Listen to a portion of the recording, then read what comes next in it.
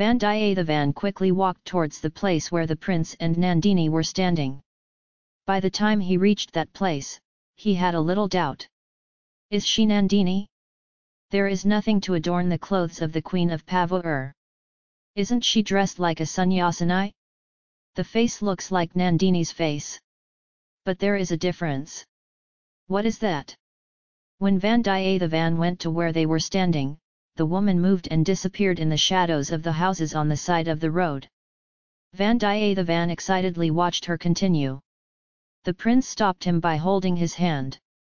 Sir! Who is that woman? It looked like a face. He said. Alvarkadayan, who arrived there in the meantime, said, that woman must be the clan deity of Kolanad. Look at that. If we had not moved at that time, we would have reached the Sharanas of Lord Buddha by this time. They looked at the place Tirumala had indicated. There, where the top of the building had collapsed, was like a small hill. Even a small elephant would have been crushed and killed by the dune. Are we the only three little people? It was at an auspicious time that our family deity appeared and called us by clapping his hands, said Ponniyin Selvan. Prince! Who did you say that woman was? Vandiyathevan asked in surprise. Who did you think you were? Why did you bother to follow her? Asked the prince. This Vaishnava said, isn't it the clan deity of the Cholas? It seemed to me like an angel who had come to harm the Cholas. So, who do you think it is? Am I delusional or what? It seems that Palyavattarayar is Nandini Devi, who is married as the youngest.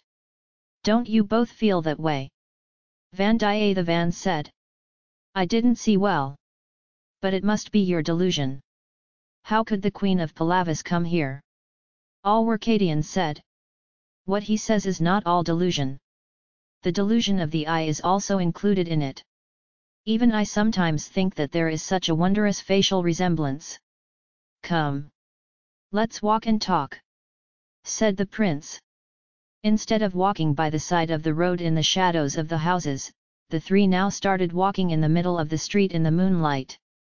After a while, Prince, what did that mother say when she called them? Alvarkadayan asked. They told me that two enemies had come looking for me. They were looking forward to killing me. Sinner! Maybe you said that about us? Vandiyathevan asked startled. Ponniyin Selvan laughed and said, no, I didn't mean you. It doesn't matter if it's you. The goddess has told me that my life is too bad. She has saved me many times before. Said. Sir! I know who those two enemies are. They came with Parthipendra Palavar in search of them. Two figures were seen in the ruined mansion. It must be them. Said Thirumalai. Sir! Vaishnava! Why didn't you tell me this earlier? You go ahead. I'll go and search the ruined house. Vandiyathevan tried to return. The prince stopped him by the hand again and said, there's no hurry. We can't find them in that ruined house. We can see to it later. You must stay with me until I give further orders, you see? Who knows what danger still lurks in the nooks and crannies of this ruined city? Hero Chikamani. Don't you believe I didn't bring anyone else for bodyguards? What am I going to do if you abandon me in the middle of nowhere like this? Said. These words made Vandiyadeva intoxicated. He embraced Nath and said, Sir! I will not leave you for a moment. He said. Alvarkadayan said, I will not leave you. You are the protection of the prince, I am the protection of you. In no time, the trio reached the interior of Emperor Mahasna's dilapidated palace. A spacious room had a bed for 3 people on old-fashioned mattresses. All 3 lay down. Moonlight was peeking in through the slits of the computer on one side of the room.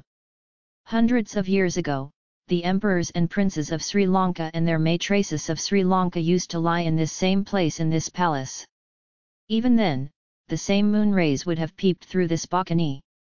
Now these moon rays would be disappointed to see ordinary people like us in the same place, wouldn't they, Vandiyadevara? Aromas Hivarmar said. Sir, say whatever you want about yourselves and this Vaishnava. Don't call me an ordinary man, said Valavarayan. I forgot, I must forgive you. Are you not a royal prince born in a clan of nobles? Yes, sir, yes. This valiant Vaishnava would die of jealousy if he heard a poet sing about one of my ancestors. Let him go. Tirumala is a good Tamil lover. Like Nandavarman of the Pallava clan, he will not hesitate to give his life for a Tamil song. So let's hear the song. Hearing this, Ponniyin Selvan said, Thirumalai, you are a Tamil poet. What is the meaning of this song, tell me? Said. Sir, it seems that you are testing me. Let me say this, at the gate of the palace of Mavandiyarvana, many princes were waiting for the king's darshan. They did not get darshan of Ilsil, because the Kavarayas who were Bhavendras had already entered the palace. After hearing their song, the king of the sky was pleased.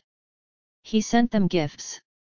Pukakara umbrellas, he sent many kinds of gifts like ivory palanquins, pearl armors, jeweled ornaments, elephants, horses, etc. The small kings waiting at the Asura gate were filled with grief at the gifts and said, Oh! Is this not my umbrella? Is it not my palanquin? Is it not my elephant? Is it not my horse? These poor poets! They are taking it. They lamented. The things that those minor kings had brought as gifts to Mavandiyarvana were being sent as rewards to the poets by the Vana king. Prince! Is the meaning of the song right? Would you be wrong? Oh, what a wonderful song! What a graceful imagination! Who is the Mahakavi who sang this? O Vanara clan Tilak! O Vandiyadeva! It does not matter whether the kingdom of your forefathers was big or small. You who have received a song like this, what can be more special for them? Born in their clan, you deserve to sleep in this palace. What is Mahasna's bed? If only the bed on which Emperor Sakshad Dushtakamanu used to sleep is available, you can sleep in it. You are worthy of it. Yes, sir. Yes. I am qualified for anything. But who values merit in this day? Did those Bhikkhus give me the crown of this kingdom of Lanka? Did they give it to me when I could refuse it? Do you know what rage I felt then? I raised the crown on my head and myself.